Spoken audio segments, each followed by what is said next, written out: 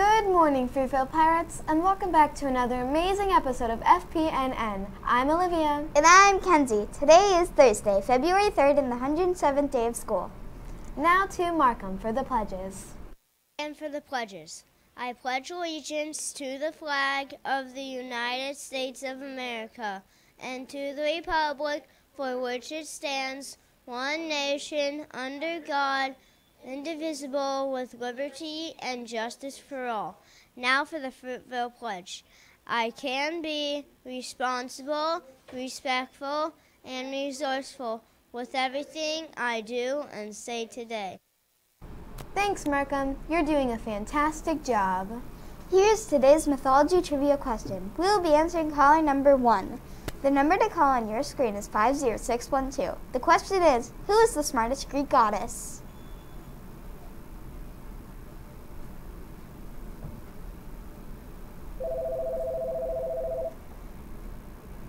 Hello, whose class is this?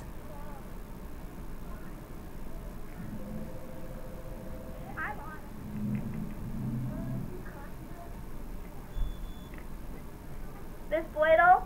And who's speaking? Miss Boydell? Who's speaking? Chloe? Do you have the correct answer?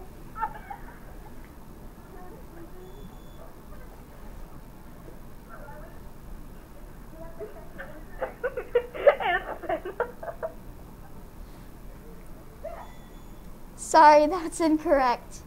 The correct answer is Athena. I'm starving. Let's go to Scarlett for lunch.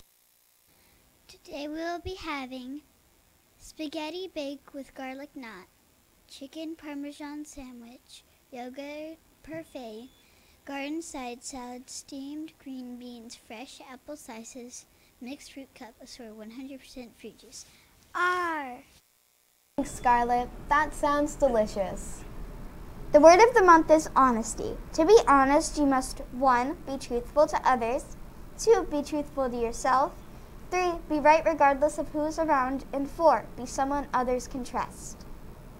This month is Black History Month. We are celebrating the contributions African Americans have made for Florida's history. For kindergarten to 3rd grade, there will be an art contest, and for 4th to 5th grade, there will be an essay contest. The deadline for these will be on February 18th. Go to the website at the bottom of the screen to learn more. Make sure your behavior is good in the cafeteria. The cafeteria monitors will be watching your behavior. If you're good, your class gets a green cup. If your behavior needs improvement, you get a yellow cup. And if your class has some inappropriate behavior, you get a red cup. So please, follow the cafeteria expectations to earn loot for your ship. Next week, the dinghy will be back. Earn life school points by following Champ's expectations in the classroom, around campus, at specials, and in the cafeteria. Now for Would You Rather. Would you rather get a stuffed animal for Valentine's Day or a box of chocolates?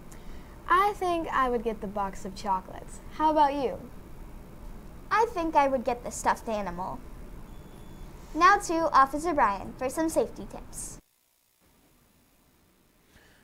Good morning, everybody. Couple of announcements. Safeties, please make sure you're wearing your safety belts when you're out on your post today and all the time. Also, Tuesday and Thursday next week, Miss Jeb will be around to take pictures of you guys for the yearbook, and we will be meeting up Thursday at lunchtime to get a group shot for the yearbook. Now to my safety tip. Today we're going to talk about some internet safety, friends.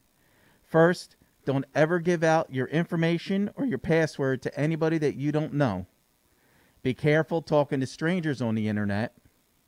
And if you're talking to someone online and they make you feel uncomfortable, remember, you don't have to talk back to them, and you can always go tell your parents or another adult if you're worried about something. Don't agree to meet anyone in person that you've met online unless you know that person, like a family member or a school friend. Don't fill in a profile that asks for your name or address. Don't ever open an email from someone that you don't know. And please remember, anything that you post on the internet stays there forever.